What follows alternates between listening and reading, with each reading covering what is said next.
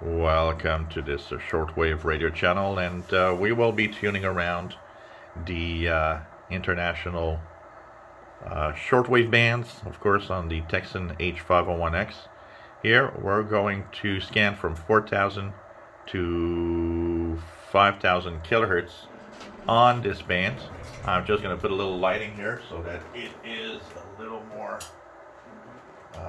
visible on the radio, because sometimes low light makes for a kind of a grainy picture.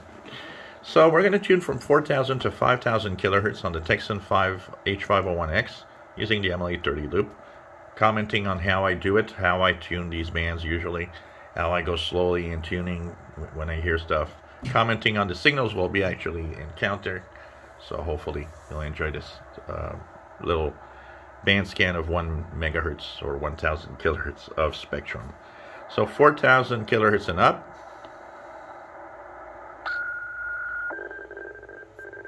This is the US Navy. It's a kind of a radio teletype or STANAG style signal. It's from the US Navy, apparently coming from the east coast of the United States.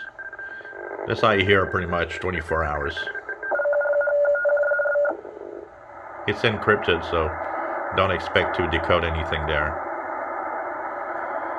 Bottom part here, of course, it's utilities, but there's a lot of pirate broadcasters that have been using this part of the spectrum lately. So when you are tuning around, expect that. It's not impossible you encounter, especially in the early evening and weekends, a pirate broadcaster on the bottom part here. Also to note, a lot of Mars nets are happening in this bottom part here. So there could be some Mars communications. Mars is military auxiliary radio system. It's kind of a amateur radio style or side to the US Air Force. And so you might be hearing some Mars nets easily here on the bottom part of 4 megahertz, especially around 0 hours UTC. As you see, I don't hesitate to go back and go forward and just make sure I'm not missing out on anything.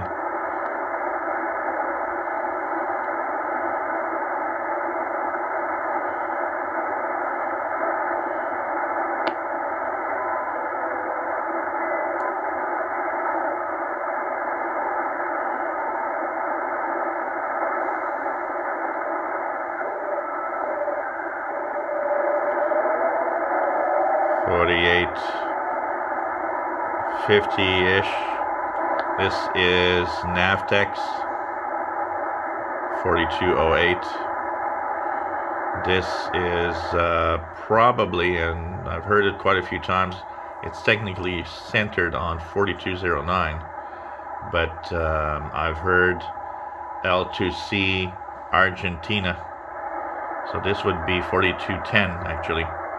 L2C Argentina, and if you use software to decode Navtex, you'll hear the communications there, and if the signal's strong enough, you might even decode. What will give away that it's Argentina is a Spanish text.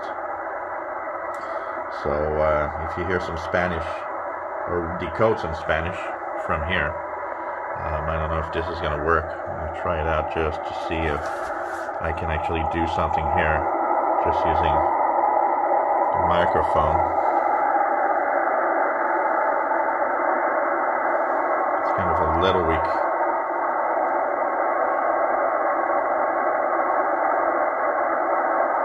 It's kind of a little weak, so this is the wrong app, sorry.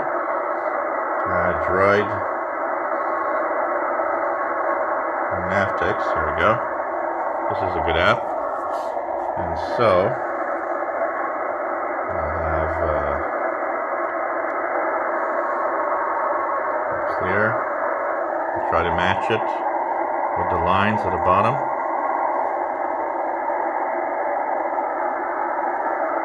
I don't know if it's going to work.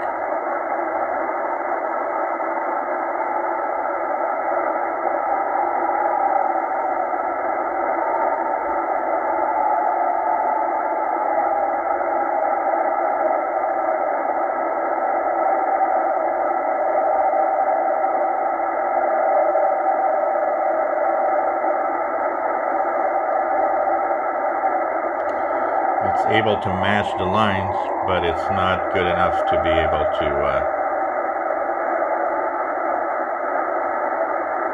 decode anything.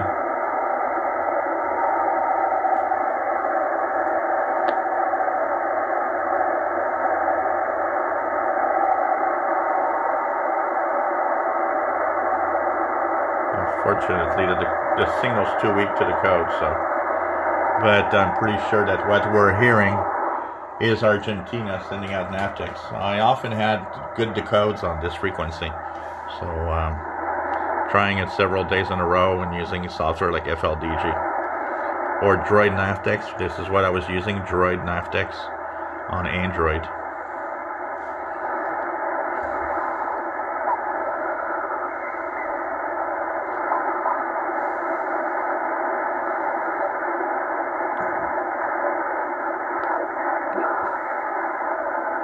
Some Stanag. Lots of marine weather broadcasts, around 4,300 to 4,450 from the U.S. Coast Guard, depending on the time that you are tuning around.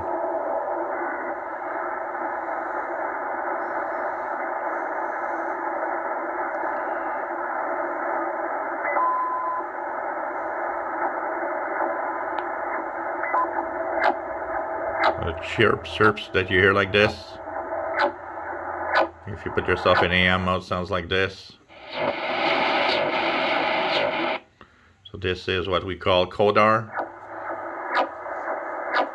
These are radars that look at ocean wave heights and ocean current directions.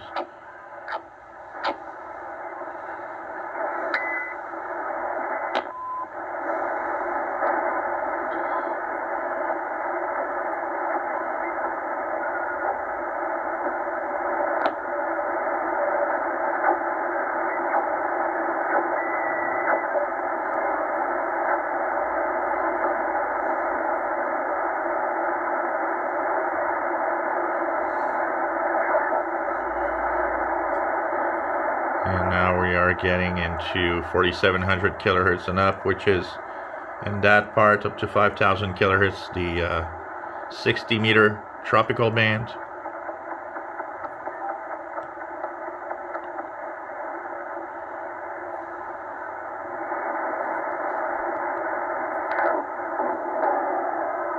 Stanag. In the evening you'll hear a couple of Brazilians. Radio Progresso 4765. WWCR uses 4840. WBCQ is testing on 4790.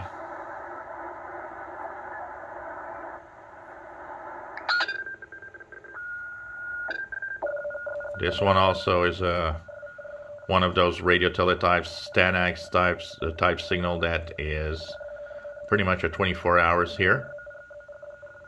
And this one is also, I believe, from the U.S. Navy on the east coast of North America. 4996, always to listen to for RWM time signal from Moscow, Russia. And of course, when we get to 5,000 kHz, which is WWV.